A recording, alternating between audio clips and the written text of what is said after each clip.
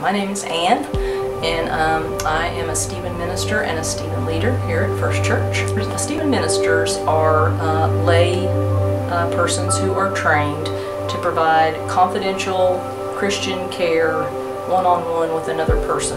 You know, our lives can kind of turn on a dime. We can get a devastating diagnosis, a marriage falls apart, we lose someone who is near and dear to us, and oftentimes when we are in the throes of suffering in that way, our deepest longing is just to know that we are not going through this alone, that there's someone who will come alongside us and you know, listen to us and just journey with us through that period of time.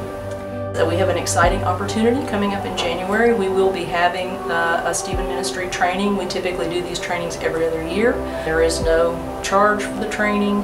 It's just a great vehicle for spiritual growth.